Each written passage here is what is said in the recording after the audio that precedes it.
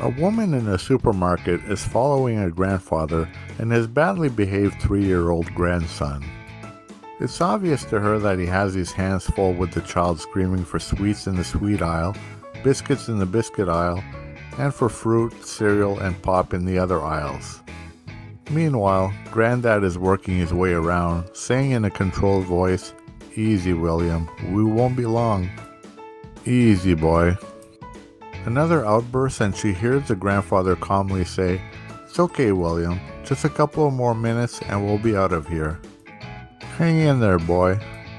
At the checkout, the little terror is throwing items out of the cart, and Granddad says again in a very controlled voice, William, relax, buddy, don't get upset. We'll be home in 5 short minutes. Stay cool, William." Very impressed, the woman goes outside where the grandfather is loading his groceries and the boy into the car. She says to the elderly gentleman, "It's none of my business, but you were amazing in there. I don't know how you did it. That whole time you kept your composure, and no matter how loud and disruptive you got, you just calmly kept saying things would be okay. William is very lucky to have you as his grandpa." "Oh, thanks," said the grandfather, "but I'm William. The little troublemaker's name is Kevin." If you enjoyed this video, please smash that like button and subscribe for more great videos.